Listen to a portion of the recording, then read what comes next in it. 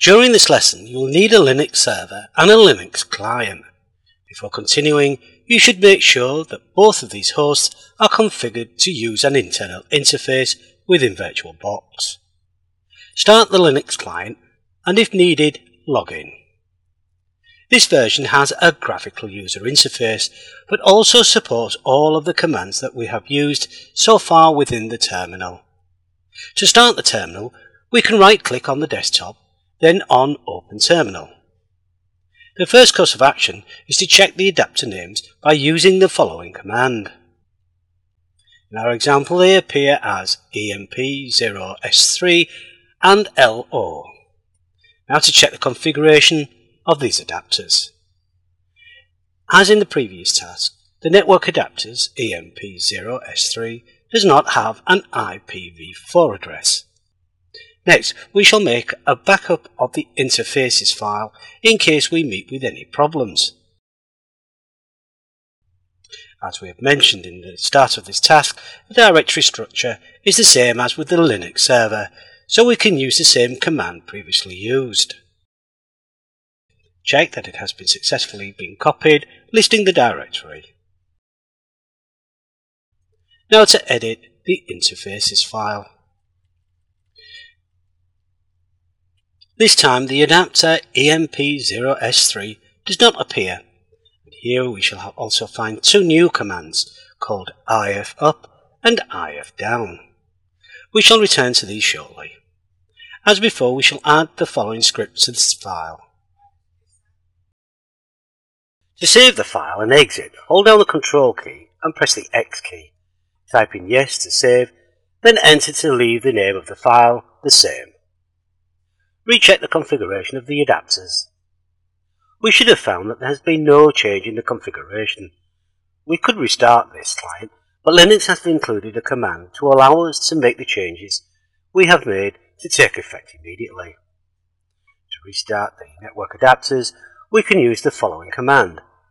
Notice how we have specified the interface name EMP0S3. This basically means to run the interface configuration file. However, if we wanted to disable the EMP0S3 adapter, then we could have used the alternative command. Checking the configuration again, and we should have found the IP address of 10.20.30.40 should have taken effect. We can think of the Linux being the core operating system. On top of this sits the GUI, such as GNOME or KDE. So the commands that we have been using at the terminal level are compatible with almost all distributions. Now to configure the Linux server. A Linux server, as with most servers, can support more than one network. So each network would be supported by additional network adapters. These networks can be completely separate, so the users or clients from one network may or may not have permission to send data from one network to another. We did mention in previous tasks that the Linux server had to be restarted for the new IP address to take effect. If this was entirely true, and if the server supported multiple networks, then when the server was restarted, that anyone connected to any of the networks would lose connectivity. This could cause disaster, especially if the user was saving files, or a particularly large file was being processed to a printer. Linux supports an on-the-fly process, so an IP address can be applied without restarting the server. First we will check the configuration of the existing adapters.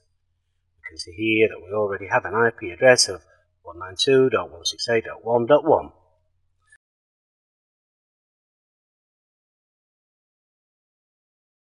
Now we shall apply a temporary address. Checking the IP address, we can see this has taken effect. The IP address will only be effective while the server is on. If it is rebooted, then the IP address that appears in the interfaces file will be adopted. We can see this if we reboot now. We should have found that the IP address that appears in the interface file has taken effect again. Next we shall give the Linux server a new permanent IP address and a suitable net mask.